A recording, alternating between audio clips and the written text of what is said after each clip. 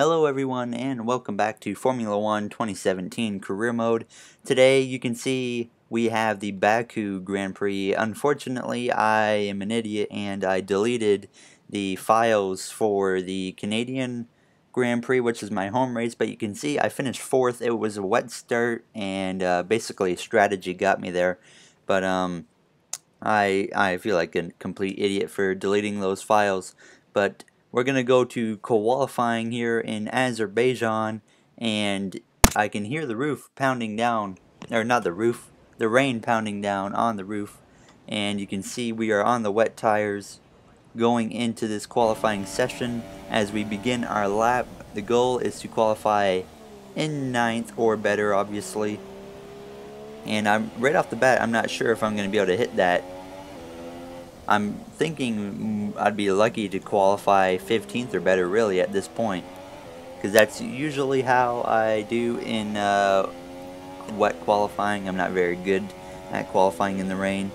I can race way better in the rain than qualifying, but it does not look like rain is going to be a factor when it comes race time.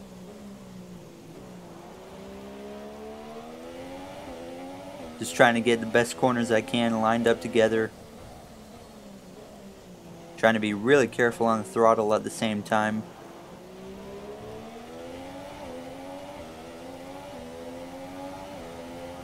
Such a fun track to race at, really. This is one of my favorite tracks in the game. And now we come to the end of our second lap. I had to complete a second lap because my first lap was complete trash. But at the end of the second lap, we pick up big time. And we will go P7. That was a huge pickup, and we are 2 spots better than what the goal was. Your top 3 are Vettel, Bottas, and Kimi Räikkönen. The grid is set then, so that just leaves the race itself. Join us tomorrow, where we'll be live with all the action. And until then, it's goodbye. You see our teammate Lance Stroll there in 15th. Not a good result for him. Something just a little bit different. It's quite high speed for a street circuit here, isn't it? Do you think that's going to throw up any unexpected situations? Well, as long as the teams can keep everything cool, I don't foresee any particular big issues from a technical side of things. I do expect the track to be quite slippery though. We've not exactly had much chance to rubber in the surface. Any street circuit also comes with its own challenges, so I think we'll be seeing a few mistakes here and there. The smart strategy would be to expect a safety car, I think, especially early on when the pack is bunched up. We're almost ready to go then, and this is what the starting grid looks like for today's race. Sebastian Vettel has a clear track ahead of him today. He starts in pole position, and it's Valtteri Bottas that completes the front row. Looking down the rest of the grid, we have Räikkönen, Ricciardo, Nico Hülkenberg, and Hamilton, a Williams, Verstappen, Sainz, and Daniel Kvyat, Magnussen, Palmer, Esteban Ocon, and Alonso, Stroll, Perez, Stoffel van Dorn, and Pascal Wehrlein. Grosjean and Marcus Ericsson rounds off the grid. Now it's almost time to lights out, so let's go down to the track. Alright, there's your starting grid for the Azerbaijan Grand Prix. Great starting position for us. Let's see if we can improve on that in the race. Hopefully we can improve on that, Jeff. Make sure I got my setup in. But now let's get ready to go green in Baku. 5 red lights and we are away in the Azerbaijan Grand Prix. Right off the bat we have a Renault up here, but we're going to go the inside of Hülkenberg, make it 3 wide. Up the middle, right into turn 1. It works very, very well. We clear both him and Lewis Hamilton for the 5th position. Ricciardo is going to shove Räikkönen out a bit out of turn 2. We're going to try to get a run up the inside of him. They're all over the place, and we're going to go up the inside of Ricciardo. We are once again in a 3 wide position, but we're going to send it up into the corner and clear them both. Räikkönen looked like he had a little I don't know what happened to him. Maybe he got shoved out of the line again. But we are already up to the 3rd position. I don't expect to stay here for long, to be honest. I think everyone else's speed is going to shove me back probably to around 5th or 6th. At best, anyways.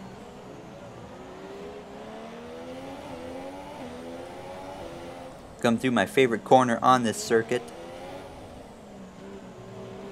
That is so fun to drive through. Get a little loose there out of the exit. I think Ricardo's going to start closing that gap on us very shortly here.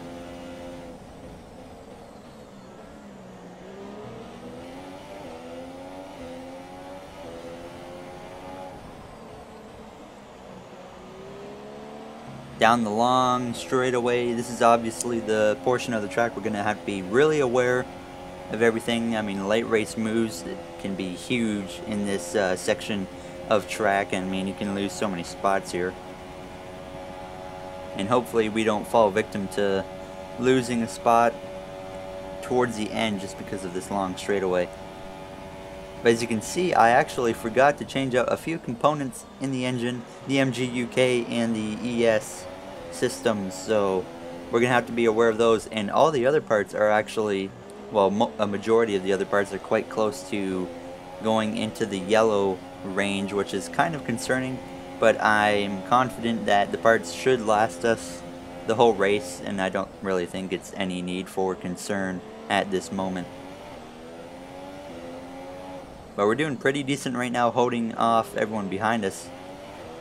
I think Ricardo is closing a little bit.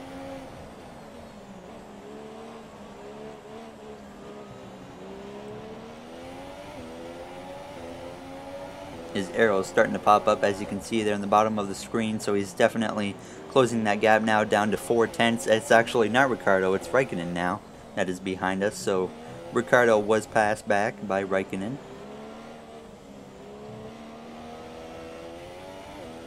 He is certainly catching us. Obviously, Ferrari has been the class of the field this season, so it's not any surprisement that they're catching me and about to pass me here. There's Raikkonen back there. He's easily going to get me.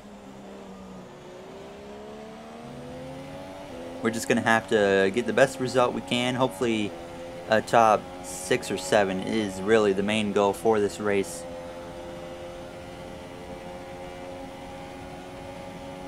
And now we come to lap 6, and Lewis Hamilton's making a move up the inside for position as he locks up, and we go up the inside of him. Let's take a look at this again here. See, he makes a move up the inside. He's easily going to clear me, and then he locks up. His left front tire slides through the entry as we get a run back up the inside and clear him going into the next corner here. And after that, we hit the curb and lose the back end of the lie, and that's going to allow Lewis Hamilton to once again drive back on by me and clear me for the 4th position as we fall back to 5th. And now we got Verstappen behind us in the 6th position, also quickly running me down. I think we're going to have to rely on strategy in this race to get a really good spot. I feel like we could probably hold our own though in 6 once Verstappen catches me and passes me. But Hamilton now is just driving away. We're not going to be able to keep up with him, obviously, being in a Mercedes that he's in.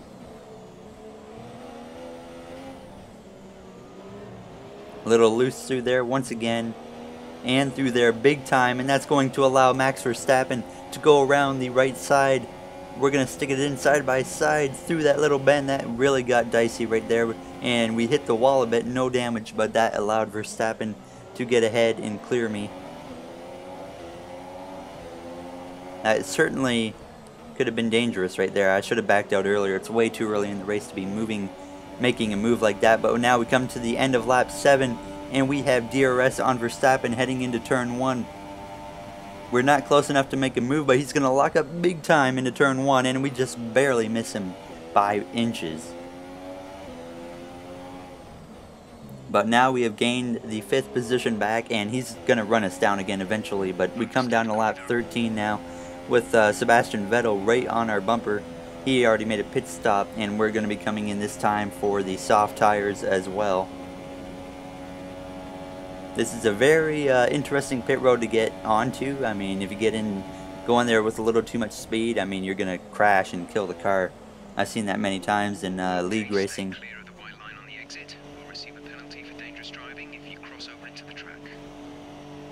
Hopefully we can get the best pit stop possible here as we come into our pit box now. They throw on the soft tires and we are off with a solid pit stop like no one on pit road with us. And we are going to probably cycle out here easily in the top 10. Got on the curbs a bit there, that resulted in a warning. That's just lovely. But look at this mob scene right here.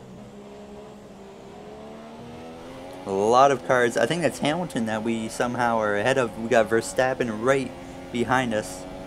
There's so many cars right there.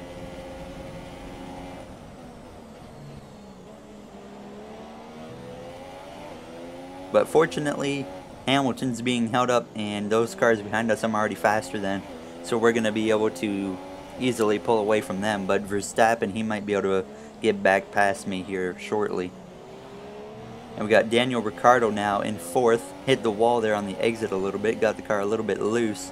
But now we come all the way to lap 18. We have worked our way into the 4th position. Still holding off Max Verstappen. I mean, I'm really, at this point, I was surprised at how good I was still running. And as you can see, we got another component there on the engine that has gone yellow. And that's the ICE, internal combustion engine, I believe that stands for. But at this point, I mean, we're obviously going to make it to the end of this race on these tires, so it's really just a race of holding off Verstappen. And as you can see, we come to lap 20, we were not able to hold him off. He was able to get past me for 4th, and we were shuffled back to 5th. And I was hoping to be able to be up there in 4th just in case something happened to one of the front runners and we could potentially get our first career podium early on in the season. But Verstappen is slowly pulling away. But hopefully his tires are going to wear out to a point where we can start closing that gap on him in the last couple laps here.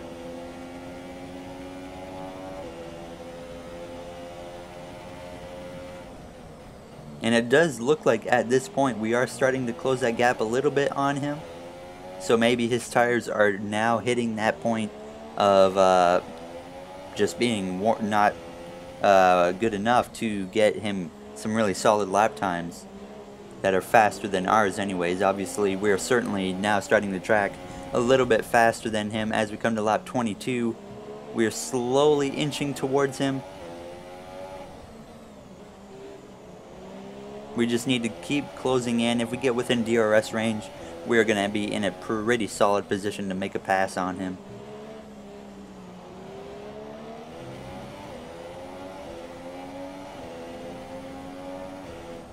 As you can see there, we are just over 1 second behind Verstappen in this point of the race. So we are certainly closing that gap. We just need another 10th or 2 to be within DRS range.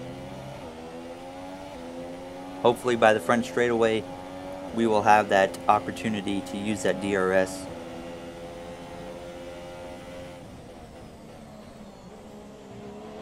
At this point, I'm just driving this track really aggressive, trying to get the fastest laps I can. Just trying to close that gap. We're now down to 0.8 of a second behind Verstappen. So if we just keep that gap up to the DRS point, we will be able to use it here on the front straightaway. In turn 1, someone has brought out the yellow. And it's Kimi Räikkönen has blown up, or something has happened, probably mechanical wise. This is going to be right here for a podium position right here on Verstappen now. We get a huge run on him, but we cannot make a pass due to the caution being out. We are now 4th, Verstappen 3rd. This is a battle for the last spot on the podium now. Out of turn 2, we're going to have DRS once again. I hit the wall. That slowed me down a bit. But the DRS is going to be fast enough to pull me in here. I'm definitely going to make a move up the outside of Max Verstappen into the sharp left-hander. We're going to go around the outside and somehow clear him with that pass. That was amazing. Now we come to already 2 laps to go. We are still holding off Verstappen just for that last podium spot. He's the only guy I'm worried about at this point. There's no one close enough to make something happen to where we could lose any more spots. So we are just in a fighting match with Max Verstappen at this point in the race. The only spots we have to be concerned with him is the two straightaways. This straightaway and then the front straightaway. That's the only spots I'm concerned with him. Unless obviously I make a mistake, then he'll be able to pounce on that as well.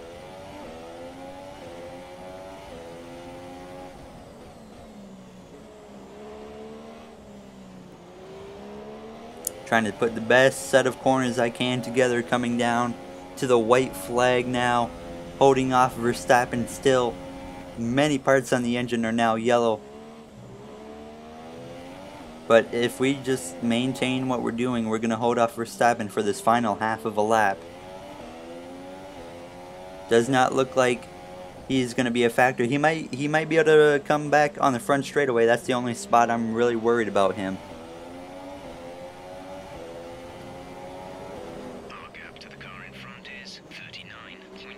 Obviously not close enough to Vettel to gain another position. Even if he has trouble, he's probably got second.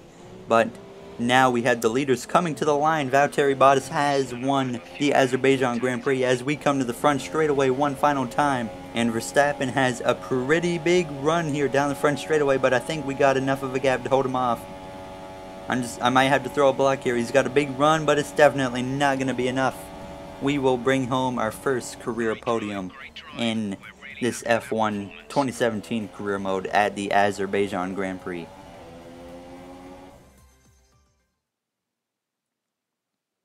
How about that? Now let's see the celebration from Valtteri Bottas and the two other drivers to join him on the podium. And Mercedes have pulled off a great victory here today. And I have to wonder, Anthony Davidson, just what set them apart from the competition here. The difference was clearly in the strategy. You could tell they'd done a lot of work on the pit wall to really optimise each stint and get the most out of the tyres. And it highlights just how much of a team sport this really is. But credit to the driver as well, though. There's no good having a well-oiled machine behind the scenes without a talented hound on the wheel, of course. And here are our podium drivers. There we are on the podium. Excellent race. They've excelled here, as they so often do, and it's a well-deserved victory. Mercedes, then, are on top today.